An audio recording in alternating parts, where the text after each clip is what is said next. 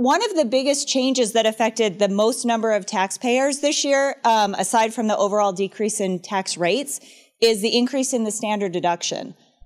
It went to $12,200 for single, $18,350 for head of household, and $24,400 for married filing joint tax returns.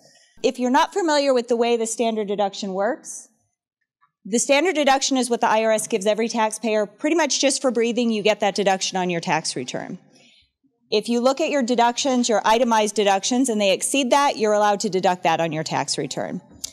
So the fact that the standard deduction increased so much this year, a lot of taxpayers are no longer itemizing, and it's not really that significant to them anymore. I would say maybe half of the taxpayers we had last year or in the previous year that were taking itemized deductions are now getting the standard deduction just because it's so high now.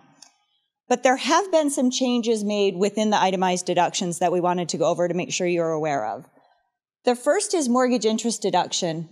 Previously, you were allowed to deduct the interest on up to $1.1 million of mortgage interest indebtedness. That has been decreased to $750,000 under the new tax law. If you had a large mortgage prior to December of 2018, you're still allowed to take that mortgage interest deduction. But for any new mortgages, you're going to be limited on interest on the first $750,000. The next thing is charitable contributions. Those are still deductible as an itemized contribution. However, there is no longer any deduction allowed for the purchase of athletic tickets. This goes along with something else in the law that entertainment in general is no longer deductible as a business deduction for anyone.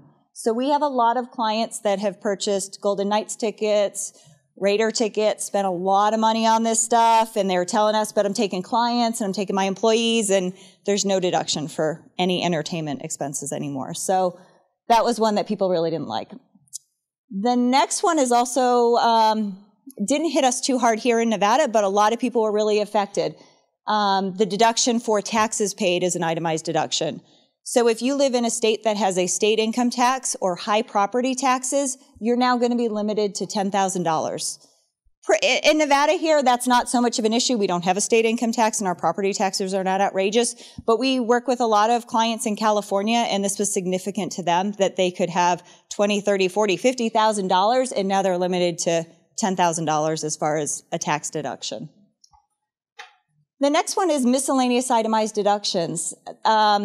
They took away the job-related expenses. So if you drive for work or you take people out to lunch or if you have to buy supplies for your work, a lot of people had those as itemized deductions previously. They can no longer deduct those. That's just gone out of the new tax law. Still have a lot of people keeping track of it, but it doesn't matter. Also, investment fees. That was one that hurt people that, for years they've been being able to deduct that. That's a deduction that went away under the new tax law as well. Also, casualty and theft losses are now limited, and the overall, there used to be a limitation to overall itemized deductions. That's gone away, so if you happen to itemize, you can take them all. There's no limitation for higher income taxpayers. And we wanted to review some reminders about charitable contributions. They're still deductible, like we talked about, with the exception of athletic tickets. However, it's important to point out it needs to be to a qualified charity. There's a lot of giving now through like GoFundMe and these types of websites, or people want to help out their neighbor or family member. That may be charitable in your heart, but not according to the IRS. In order for it to be deducted on your tax return, it needs to be a qualified charity. If you're not sure, you can go to the IRS website and they list all the qualified charities. Another reminder is that for any contributions of $250 or more, you need proof of that. So although it's nice if you're going to make a large donation to the Salvation Army to put it in their red bucket at Christmas time, any significant contributions, you really should write a check and get a receipt. Just keep in mind the IRS can disallow it. So we have a lot of clients every year that go, I give a lot of money to charity and I just don't keep track of any at $20 here, da-da-da. If you're going to itemize and take charitable deductions, it's important you keep track of that. The other reminder is regarding non-cash contributions. So when you're cleaning out your garage or your closets and you're giving to Goodwill, make sure you get a receipt when you donate all of your stuff there. If it's over $500 of value, we need to document who it was. We need to fill out a form showing who you donated those things to. That donation is supposed to be fair market value. So that is what you would sell your junk for, not necessarily what you bought it for. So some people think that's really valuable, and some people are more realistic about it. And some people ask me to what I think, and I'm like, I don't know. I don't know. They're like, whatever you think. I'm like, I don't know what your stuff look like. So kind of think, what if you were selling it to a consignment store or yard sale or those types of things? That's the value that you can take for your charitable deduction. And I think the biggest point we wanted to bring under this new tax law with the changes in the standard deduction is there's a little opportunity for planning here.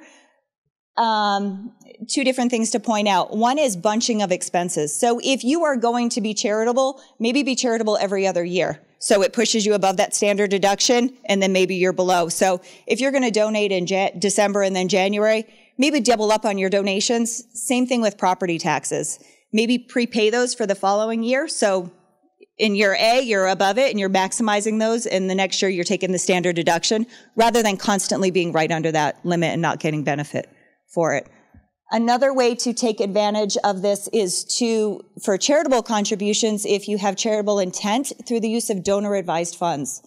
That allows you to make a substantial charitable contribution, get the donation in the year you made it. Those funds can grow tax-free, and then they can still go to a qualified charity of your choice. So instead of giving $1,000 every year, you could put $10,000 into a fund in 1 year, and if that pushes you over the standard deduction, you could get some additional tax benefit for it. So there's been a lot of changes in it, and like I said, a lot of clients are no longer itemizing. We're just recommending still keep track of these things, and we'll look at it year by year and see if it's most beneficial for you to take the standard deduction or itemize.